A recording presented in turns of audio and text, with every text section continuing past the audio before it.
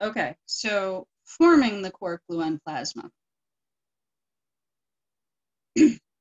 So there's different ways. So we don't directly detect the quark gluon plasma. So you could be asking, how do we even know that it's there? And there's a number of different ways that we can make sure we form it. And I'm going to talk a little bit about one of those ways, which is that we estimate the energy density.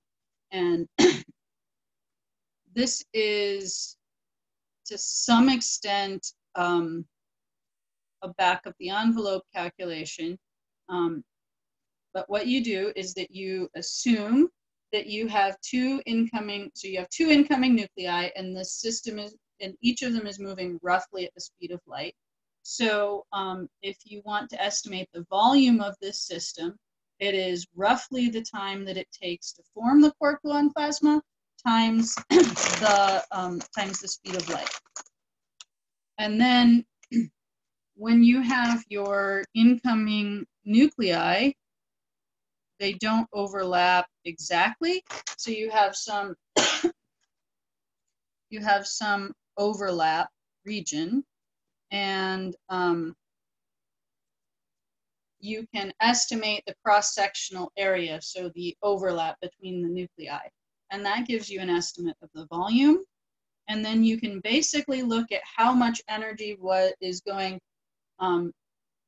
transverse to the beam, because anything coming along the beam was not created in the collision. Anything going,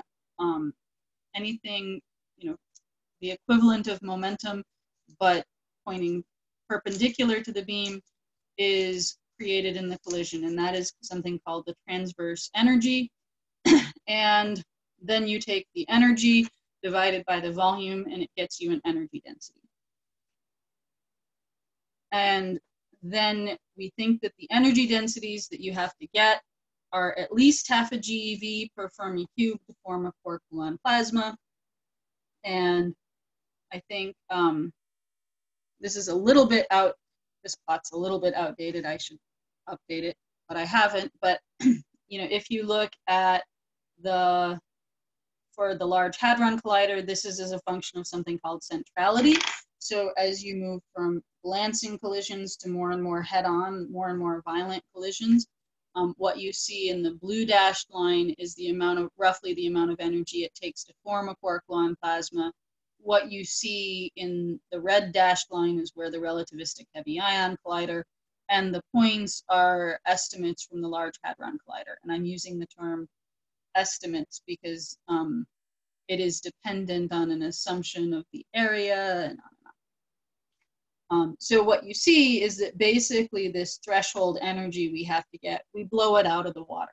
We are so much higher, the energy density is so much higher that at the Large Hadron Collider and at top RIC energies, there's no question. We get the energy densities required. And yeah. Then